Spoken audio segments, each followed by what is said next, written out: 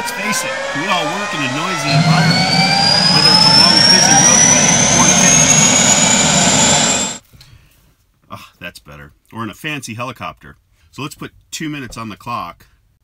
Needle decompression. Hearing that rush of air is almost impossible. So what you'll need is a catheter. Now you don't want to use the 1.25" catheters because they're too short. What you need is the 3.25" needle.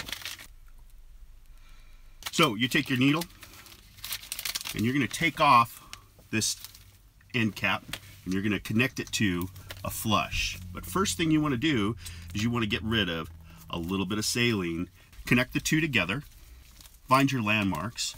Not those ribs. You want to make sure that there's no air in there. And as you penetrate through, you're pulling back on the plunger. And if you see a rush of air or possibly blood, and then you know that you have correct placement.